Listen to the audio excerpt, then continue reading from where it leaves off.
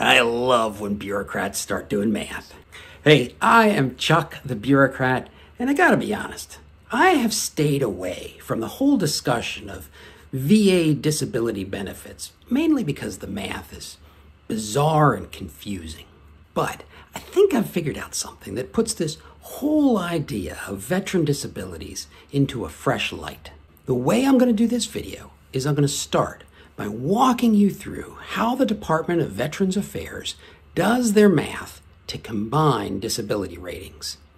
And then what I'm going to do is I'm going to show you an alternative way to do the math that gets the same result. Now, this alternative method is going to lead us to a powerful interpretation of what the VA is doing. And by the time we're done, I think you'll agree that the word disability is misused here.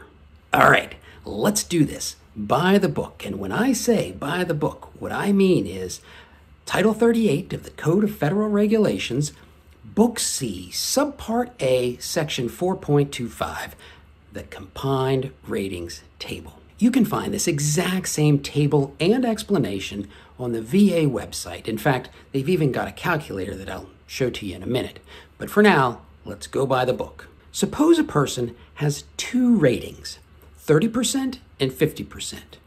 The first thing you do is you put them in order of severity. Step 2, you're going to read down the left-hand side of the table until you find 50%.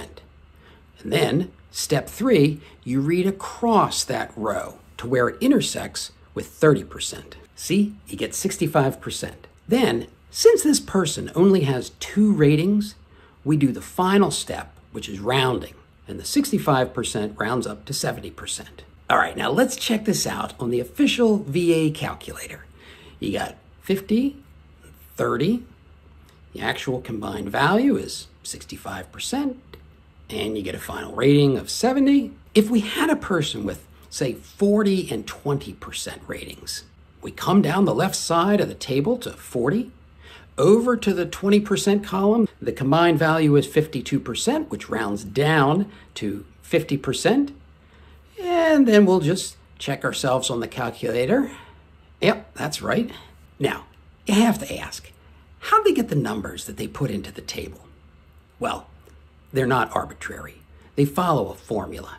And in fact, this is where you analysts are going to recognize something familiar. Let's think back to that first example we had where there was a 30 and a 50% rating. And what I want you to do is think of all the jobs that exist in the world. Let's treat that 50% rating as the probability that that disability would interfere with 50% of all jobs, and that the 30% disability would interfere with 30% of all jobs. Now, obviously, there's going to be some jobs that aren't affected by either disability. Those are the leftover white space. And there's going to be some jobs that are affected by both disabilities.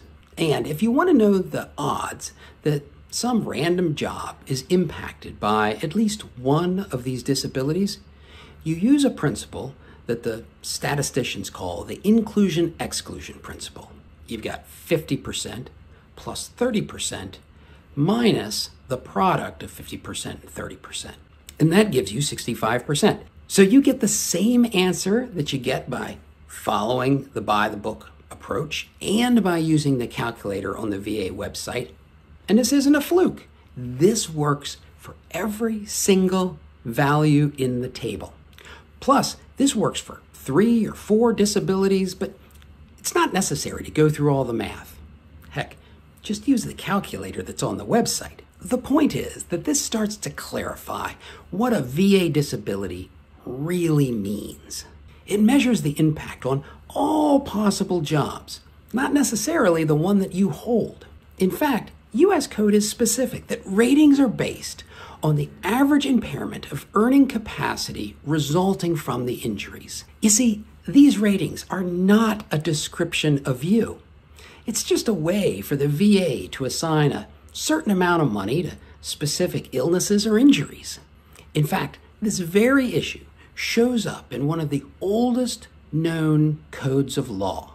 Over 4,000 years ago, rulers were setting out to place a value on a foot or a nose or an arm, And now just looking at this table, you can see how quickly this system of laws could get out of hand. I mean, 4,000 years ago, it was easy to say a foot has a certain value.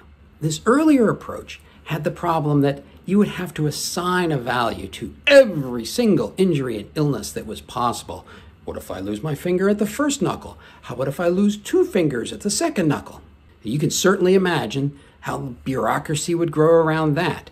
And you can also imagine how there would be somebody who says, well, it's worth more to me if I count it as losing 5 fingers and half a hand instead of the whole arm. Therefore, I want to take it that Congress came up with a simpler way. Essentially, Congress created 10 levels of economic impairment and named them 10% through 100%. And then they set a dollar value for each one of those levels of economic impairment that has nothing to do with your personal financial situation or your abilities. In fact, they could just as easily have named these 10 levels of economic impairment Alpha through Kappa or Washington through Tyler for the first 10 presidents.